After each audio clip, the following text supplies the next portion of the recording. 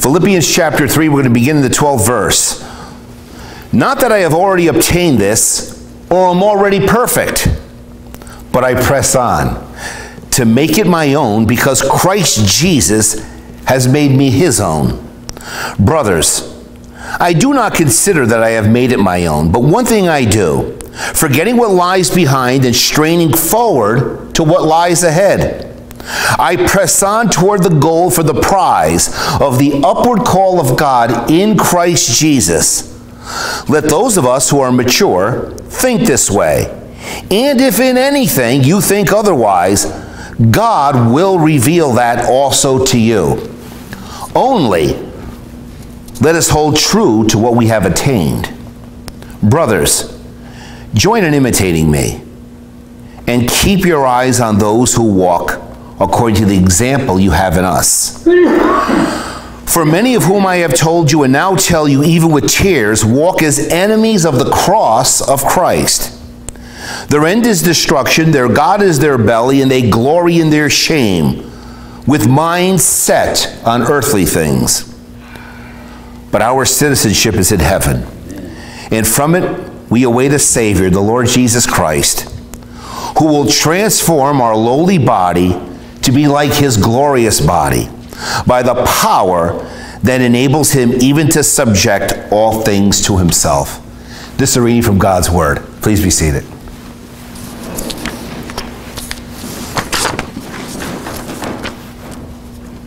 There are many in here that played sports or took exams or sought the honor roll, or various things that are set before us, positions at work, and we have that desire to what? Better ourselves, win a crown, win a victory. You know, there's nothing like competition, especially if you're a competitor, right? And if you're a competitor, you want to run according to the rules. You want to do the things necessary in order to what? Obtain a prize. And Paul gives us this illustration that points to those who ran a race. You know, and as I was thinking about this, I remember I had a running race many, many moons ago when I looked like a runner. And I had two races. One was a sprint, which I miserably lost. I mean, literally, it looked like I never got off the starting line when all of a sudden, everybody won. And I mean, I heard hisses and everything else, and I was like, I didn't think I was going to lose, but I lost, and I lost so bad. Well, what ends up happening was it produced a diligence in me, because the next race was the cross country. So in order for me to get ready for that cross country, what do you think I did? I decided to practice. Practice, not rely on, oh, I know I could do this. I wanted to make sure I could do this. And at that time, there was a guy who became famous in the Olympics. His name was David Waddle. I don't know if you remember Dave Waddle, but he was the only guy that I remember that used to wear a cap when he would run. And he had this way of running that when he started off, he was all the way in the back of the line. And he was just going his merry way, and it looked like he was just on tour watching all this crowd, and he was just going subtle, but then he would keep going and going and going and going. Ultimately, he's passing this guy, and then you hear the commentator saying, look at him, look at the way this guy is moving, he's passing this guy, and ultimately he won. So that was my role model to look at. So as I'm practicing, I used to go down there was a school called Monowese School, and they had this big hill. So I would go to the bottom of the hill and run up, and then walk down the hill, and then run up to build leg strength. And then I would run through the woods so I could build endurance and jog around. Then I went to the course, and thinking about David Waddle, I said, I need to have a point where I could start my sprint. But if I come to that point where I'm going to start my sprint, I better make sure I'm able to finish it without running out of breath. Because you could run out of breath. So what I did was I would practice and practice, and every time I hit that, I would maximize my speed and go until the point was I was able to do it with steps ahead. And then came the day for the race. Never forget it. And we were all ready, and nobody figured I was even going to do it. But I wasn't good at a sprint. The 100-yard dash, I found that wasn't it. And I wasn't as full of confidence, but I knew what I had to do. I did win that race. I actually won that race. And when I got to that point, which was a good distance, and I broke free, I saw some people slow up and quit, something like what I did. Then when I won, of course, everybody didn't think I was going to win, and I wasn't expected to win, so whoever was supposed to win, but I won. And that was the last time, you could tell, that I ran any length of time in that position. But the reason why I brought that illustration out is, when we look at the doctrine that we're getting from the book of Philippians, look at Philippians chapter 3. We're going to go back to verse 9, where Paul says that, he wants to know Christ. He wants to know the surpassing worth of knowing Christ. He said, I'm willing to suffer for the things, the loss of all things, to count them as rubbish so that I may gain Christ. Then in 9, he says, I want to be found in Christ, not having a righteousness of my own that comes from the law, but that which comes through faith in Christ, the righteousness from God that depends on faith. Now that he knows that the righteousness that he has is solely by faith alone, it's not in his works of merit that he thought he had by obeying the law. He accepted that righteousness that comes from God that's by faith. He's not content to stop there. He continues, that I may know him. See, he wants to know more of Jesus and the power of his resurrection. That I may attain by any means possible the resurrection from the dead. He even wants to be conformed to his sufferings. And when you consider these two lines of Paul, how he says, I want to know him. I want to know the power of his resurrection. And last week, we talked about how many of us miss the experience of the power of his resurrection when we don't desire or are unwilling to suffer for his sake. We miss that. And when we miss that, we miss one of the crowning works of God's grace in our lives when we endure these things.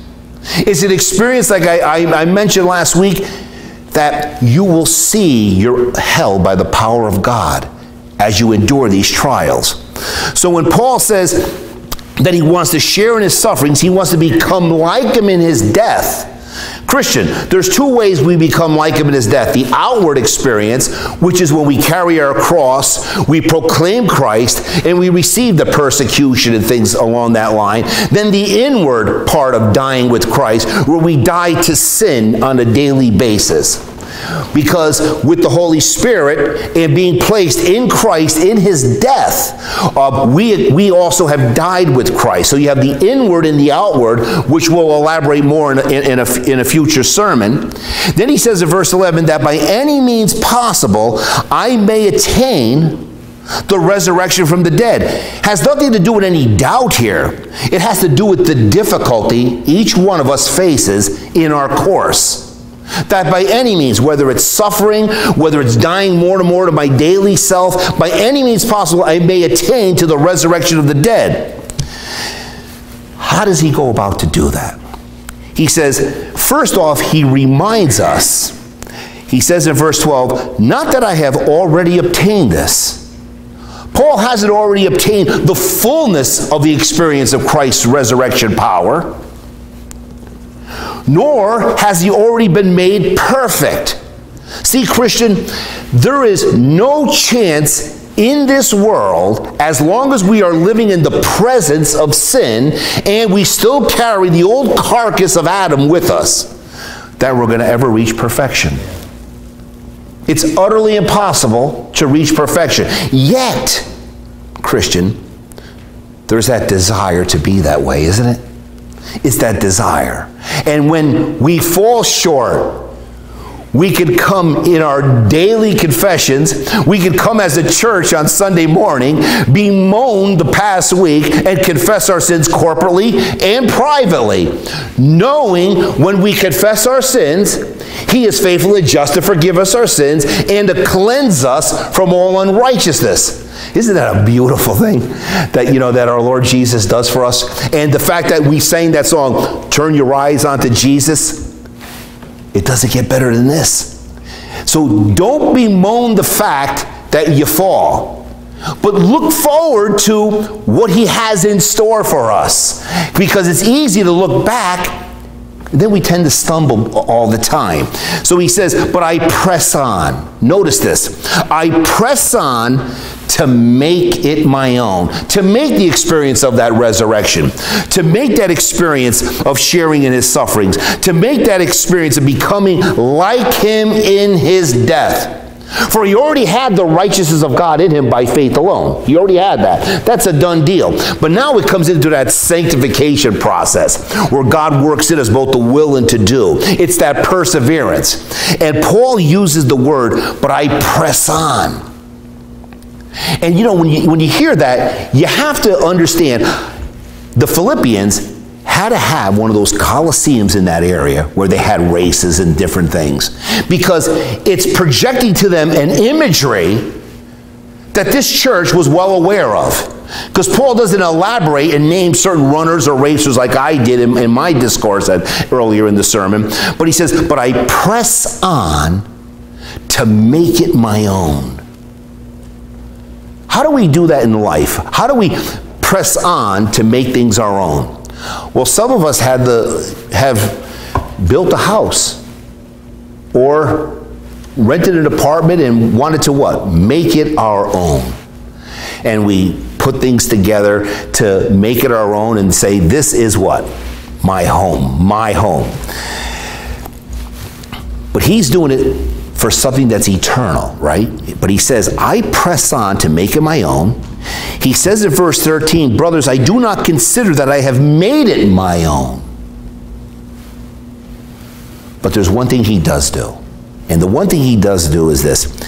He forgets what lies behind. And there's such an easy tendency, and Satan fuels this. You remember when you did this, or you remember that, or you remember, and he brings to your memory all these past things. And these past things Satan uses to make us wonder, can I really be saved? But see, the minute we think that way, we have fallen into the pattern and have forgot that God doesn't justify the godly. He justifies the ungodly, the sinner. We forget that Jesus Christ came into the world to save who? Sinners, of whom every one of us can say, I'm the top notch, right? But he says, brothers, I do not consider that I have made it my own, but one thing I do.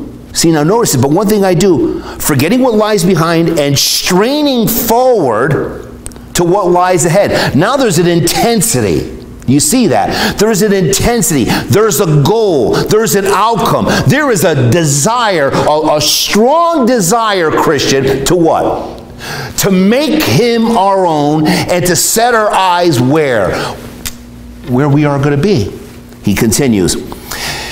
Verse 14, I press on toward the goal for the prize of the upward call of God in Christ Jesus. So if you look at these words in verse 12, I press on to make it my own. Verse 13, I strain forward. When you think of straining forward, think of that runner who's in that tight race. And what is he doing? To win the race, he what? He pushes himself forward to win. It's like a horse race. You know when the horse is racing and the jockey who's like 5 foot nothing and he's maybe 110 pounds because he wants to be as light as possible or she wants to be as light, and they push that thing forward and you just win by a nose. See the intensity of it. The question we want to ask ourselves is, where is our intensity in our time of sojourning here? Is our intensity like that of the apostle? Well, he says this in verse 15, let those of us who are mature think this way. Now, when we come to Christ and he gives the Holy Spirit, There's things that he teaches, and one of the things the Holy Spirit does teach us is the wiles and schemes of who? Satan. And one of the things that I've learned from the evil one is this. He would have us think, I am not mature even when I'm 60 or 70 or 80. But let's put it on a plain level where we're at. Some of us will be rearing children someday. Some of us have been children. I think all of us have been children at one time. And some of us have raised children. And there's one thing I noticed that each person in existence does thrive for with a sober mind. Maturity. I want to grow up.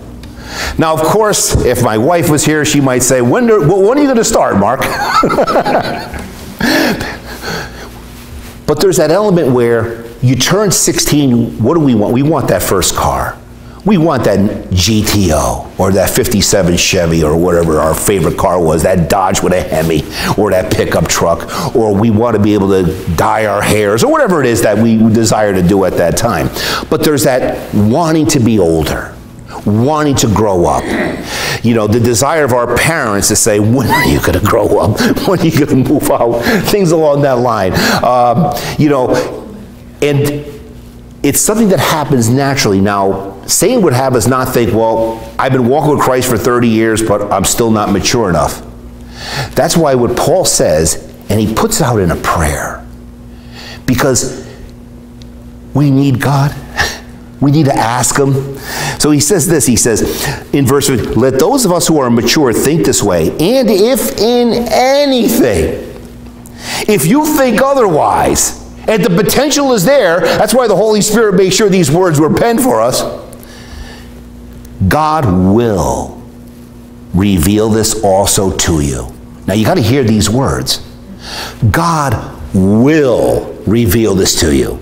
And you want to know why? See, how many of us sometimes will come before the throne room of grace and pray? And sometimes we don't know what we ought to say. We don't know what we tend to ask. Sometimes it's just on the material things and we forget certain things. We do have the Holy Spirit who groans and makes intercession for us, but our goal is, well, what did you say on my behalf? What did you say for me on my behalf? The Lord Jesus Christ said, ask, and what? You will receive. Paul in his letter to the Thessalonians says, what is God's will for our lives? Our sanctification. Now let's put the two together. We know it's God's will for our sanctification, so we pray to abstain from sexual immorality and various things. And we know he hears us because why? We ask according to his will. See, and faith believes this. We believe this, right? He says it. This isn't me saying, Mark wills that you... No, this is God himself saying, if you think in anything otherwise, God will reveal. So Lord, reveal to me my immaturity. Reveal to me my foolishness. Reveal to me my eyes that are always cast down, looking at the path in front of me, and open up my eyes so I can see the upward call of God in Christ Jesus. Enable me to strain. Enable me to run with intensity. Enable me to grasp hold of what you have laid hold of. You have laid hold of me.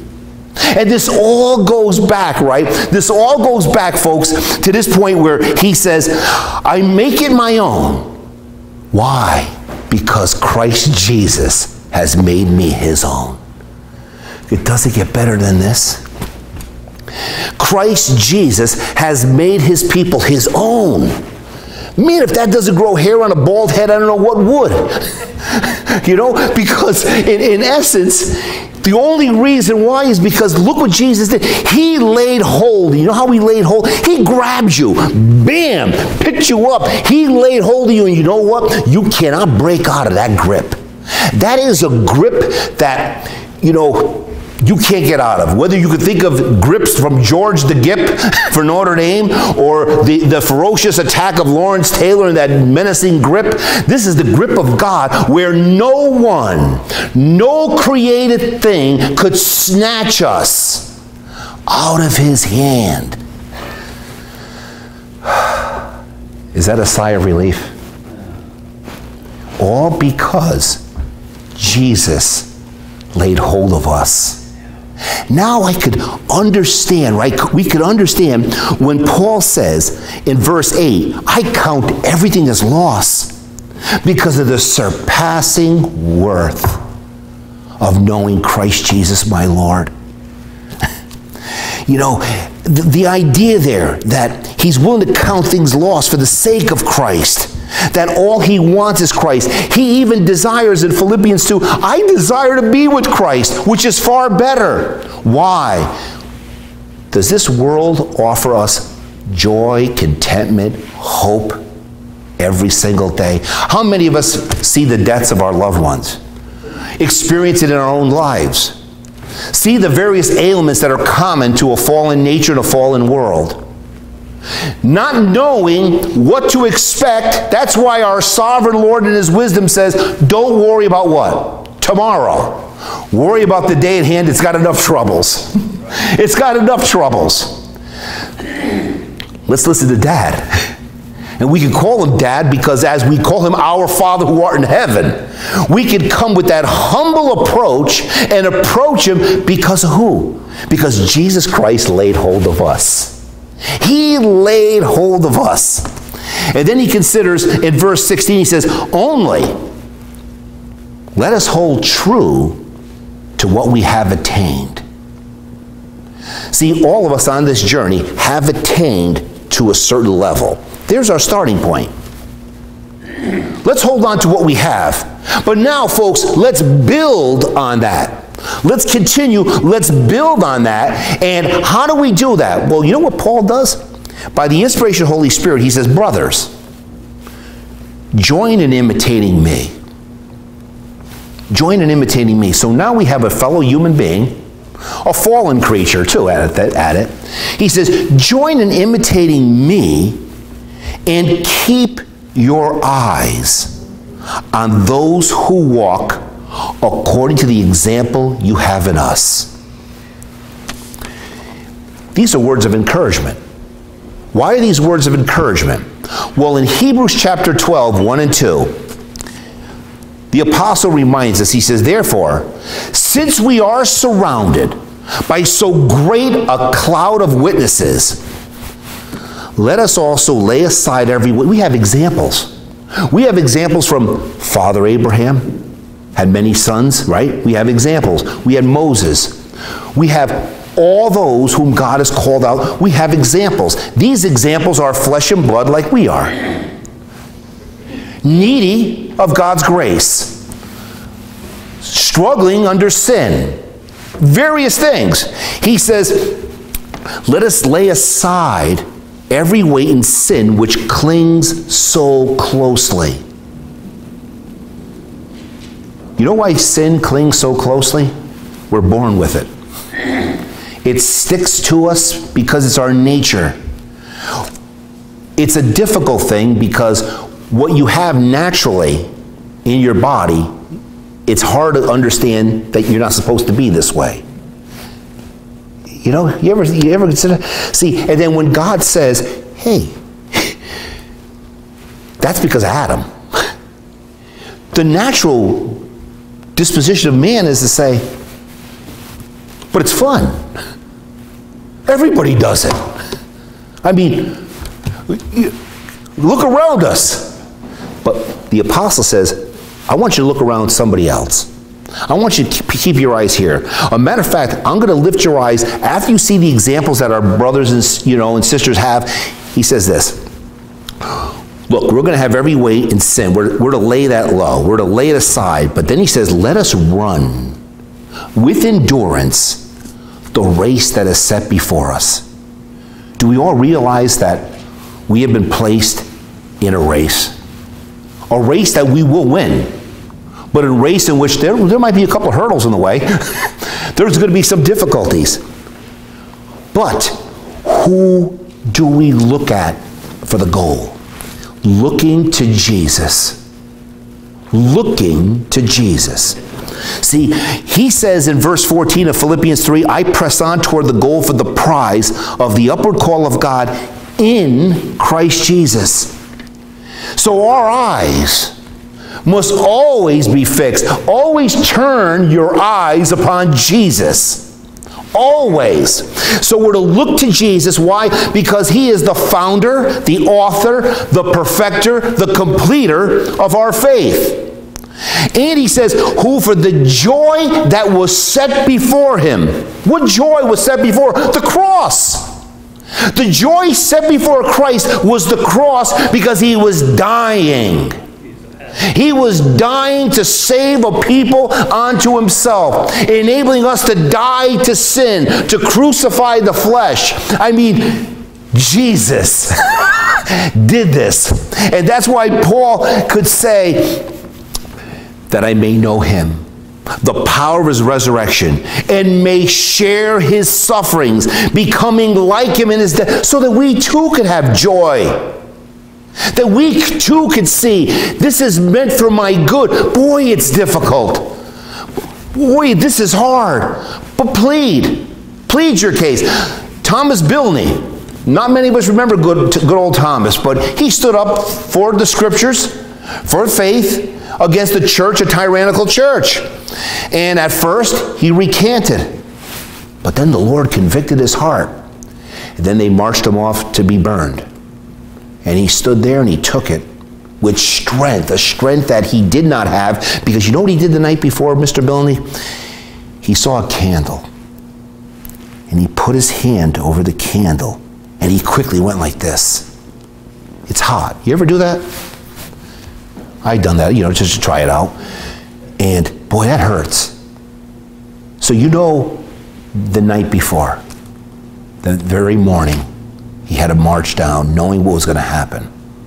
And he endured the flames. And he had joy.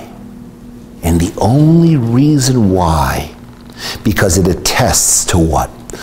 The power of his resurrection. You and I naturally can't do this. I could never put my hand over, and we can't. But the Lord kept his promise. See, God is faithful. And he enabled him to endure that. And that's a confidence each one of us ought to have. God is faithful. He will do what he says. And our prayer should be what? That I may know him, the power of his resurrection. But folks, be willing to say the next line. Because it's about dying too. Remember when Jesus says, deny yourself, take up your cross. If you desire to save your life, you're going to lose it. But if you desire to lose your life, he doesn't just say do that, just sits back and say, let's see you do it. No, he's given you God power, resurrection power that could take a dead body 3 days. 3 days dead and resurrect it back to life. That power he gives us. So look to Jesus, the founder and perfecter of our faith, who for the joy that was set before him endured the cross, despised the shame, and is seated at the right hand of the throne of God. Where do we look towards? The upward call of God in Christ. Where is Christ seated? At the right hand, where all power and authority, all dominion is in his hand. That tells us, folks, that no matter who's with you, who's against you, what you face in this world, right? Whatever you face, he's the sovereign one. He ordains everything that comes to pass. Whatever he puts in our life, take confidence. It is either meant to bring you home to glory, or it's either meant to conform you to his Son, to wake us up out of a slumber, to cause us to look more to him, because everything he does has the benefit that benefits his children. But we also want to consider one last point. You notice when Paul says that he presses on, he strives and strains with an intensity, and then goes back to pressing on toward the goal. That word press is the exact same word that he uses in verse 6. As the zeal, a persecutor of the church, as the righteous under the law, blameless. See that word persecutor? That's the same word. Now, let's look at this example. Remember when Paul, what kind of zeal did he have? What straining was he doing? Well, he wanted to destroy this movement. He wanted to destroy Jesus. So he went into homes, and what does the scripture say? And he ravished these homes. I mean, literally, the men went in there and ripped things apart, grabbed the people, children crying. I mean, this was pretty ferocious. That same word is the same word when he says, I press on toward the goal. What Christian are we to strive and press on towards? What is it that is so much a part of us that we got to get in there, lay it aside, lay the weight that so easily? Let's tie all these in. What is it? Let's go to the head of the church, Jesus. In Mark chapter 7, verse 20, he tells us exactly what's in us. The disciples came and they did something that I've done for many years, but my mom is not around anymore to tell me. I don't wash my hands before I eat. And and that's, well, now I do. But there was a customary that, oh no, that's uncleanliness. And Jesus just wanted to correct something. It is good etiquette, though, to wash your hands before you eat. We learned that during this COVID. There's nothing better than washing our hands, right? But he says this, it's what comes out of a person is what defiles that person.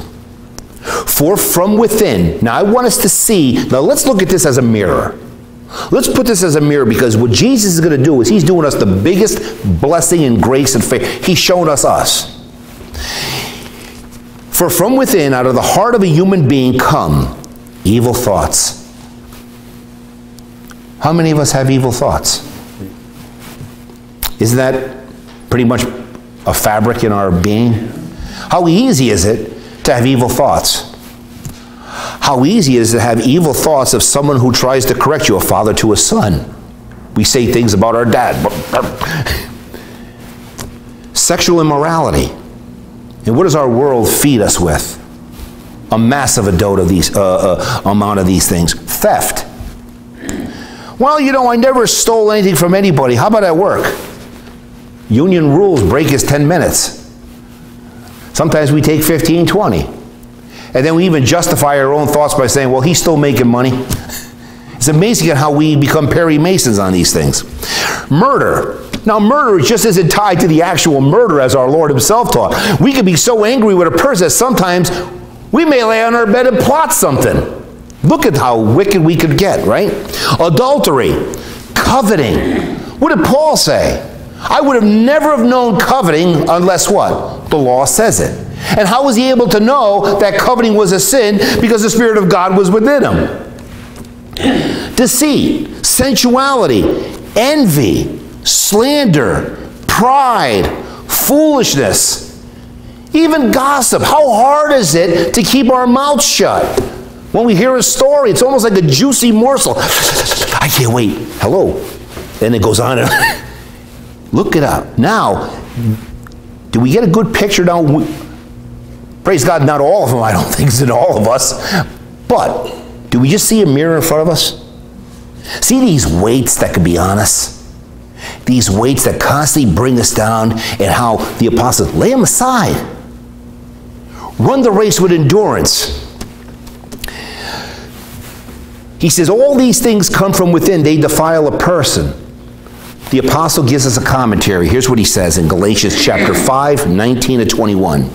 The works of our Adamic nature, our old man, our flesh, our sinful nature, sexual immorality, impurity, sensuality, idolatry, sorcery, enmity, strife, jealousy, fits of anger, rivalries, dissensions, divisions, envy, drunkenness, orgies.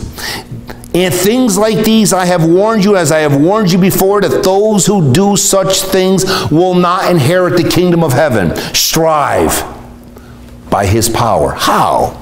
Do we strive on our own? No. Because what else do we have? If you, by the Spirit of God, put to death the deeds of the body, what? You will live. He has given us his Spirit. And we can also approach him. He is approachable in Christ.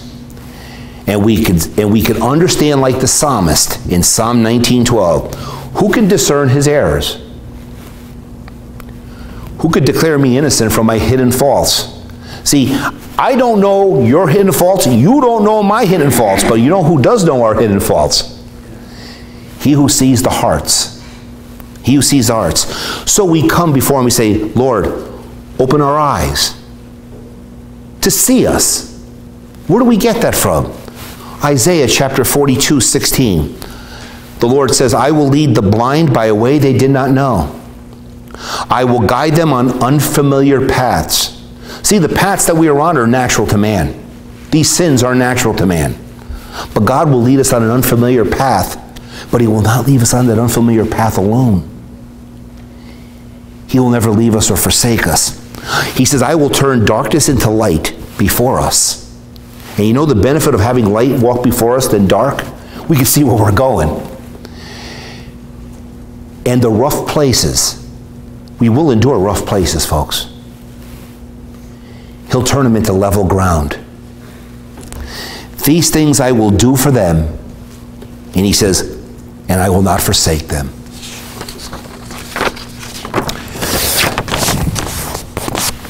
As the apostle said, let those of us who are mature think this way, and if anything you think otherwise, God will reveal that also to you.